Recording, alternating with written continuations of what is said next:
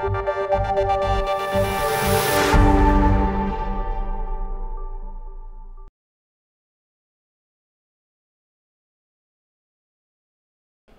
I have selected a topic, a special topic which is cardiodiabetology.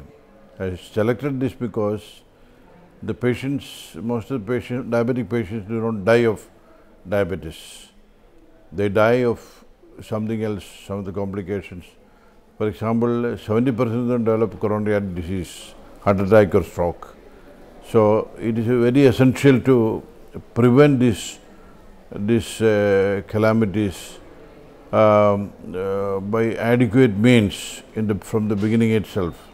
When a patient steps into your chamber and you diagnose him to have a diabetes, then his risk of developing heart attack is about 70%. So 30%. So he has, as if he has, it is as if he has had a myocardial infarction. So you have to prevent a possible second infarction. You have to treat him like, as if he had a primary heart disease. He had a myocardial infarction, and you have to prevent it again. A second infarction has to be prevented. So for that, we have to take adequate measures. We have to do the risk evaluation. We have several tools now. For that, you can identify the risk of a particular patient.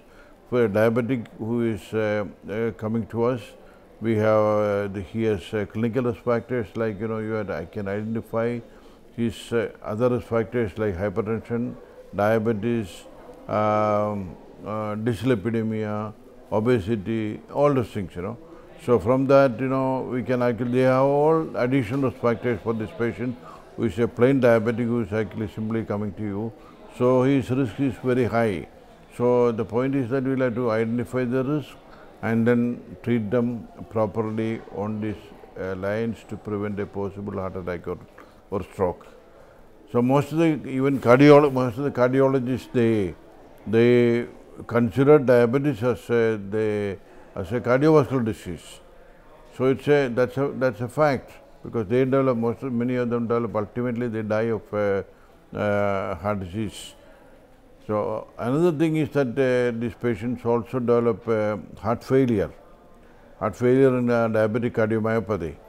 So heart failure is a very high, has a very high incidence, very closely related to diabetes. So we have to identify identify the possibility of a reduced ejection fraction and see what is exactly the patient's ejection fraction is, and then we have to do the prevention. For which, for all these things you need a training. Most of the endocrinologists or physicians who are diabetologists, they are not well trained. They don't have a cardiology background or any reasonable training in cardiology. So it's very essential that they should undergo a training in cardiology, and also then they will be able to prevent this kind of calamities in the long run, and you will be able to save many lives of the diabetics. Thank you.